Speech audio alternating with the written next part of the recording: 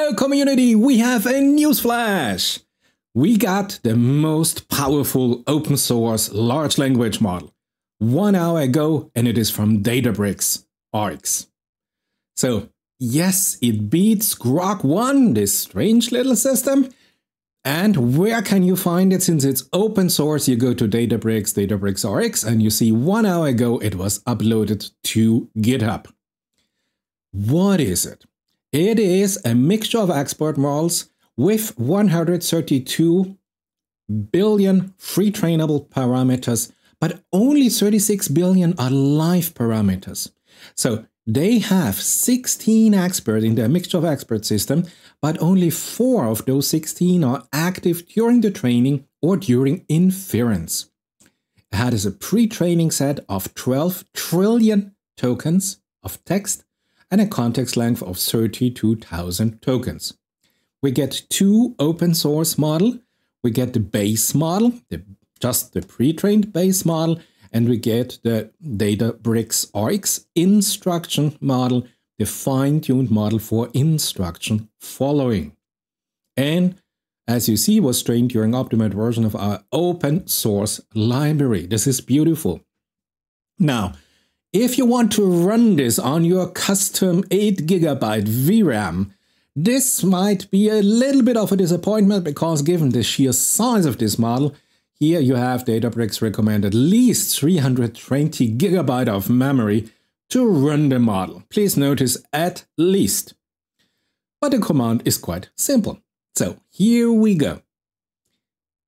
They have tested this on different libraries, and they recommend if you want to run this in a 16-bit precision mode, you need a minimum of 4 times an 80 GB, well, I guess NVIDIA multi-GPU system.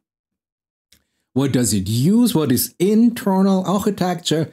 Databricks RX uses here the rotary position encodings, here rope, gated linear units, and a grouped query attention mechanisms. It uses the GPT-4 tokenizer as provided in the TIC token repository, and they made those choices based on their testing results.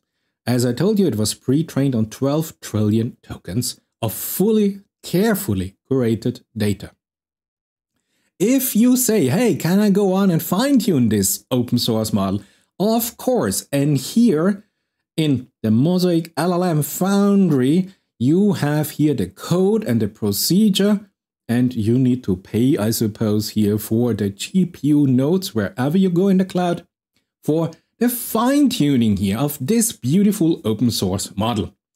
Now, as you can see, it was also updated 1 hour ago on Hugging Face, Databricks Collection, Databricks RX, a mixture of expert model, now available. Go there, have a look, it is huge. Of course, we have here the first response here from the press, why it says the world's most powerful open source AI model. Forbes has a nice idea. Databricks unveils an AI model that helps businesses build their own high-performance model. And you know, Databricks, a $43 billion company. So they spend about $10 million of their money to provide here to community a new powerful open source LLM so that enterprises and businesses can build their own models, their own powerful models. Great. Just some information, 2 months of training. They used about 3,072 powerful NVIDIA H100 GPUs they leased from a cloud provider. They got some really impressive scores. And I already told you about the GPT-4 tokenizer. Please notice that for the training data set, they here curated this training data set in a beautiful way, and they used all their technology they had. So this new data set for this particular LLM was developed using the full site of Databricks tool, Apache Spark, Databricks notebooks for data processing, the new Unity catalog for the data management and the governance, and of course MLflow for experiment tracking. So all of this comes together to build here, let's call it, the best performance data set for pre-training. As I told you, 16 experts, and you can choose 4 experts, while Mixtral and Grok 1 have 8 experts in total, but only 2 operational. And Databricks tells us, hey, this provides 65 times more possible combination of experts for your specific business-related problem. And they found that this improves the model quality significantly. Isn't this beautiful? Let's talk about benchmarks. Here we go. I have here from the technical paper from Databricks here. Here you have it here, the first in red, you can see it.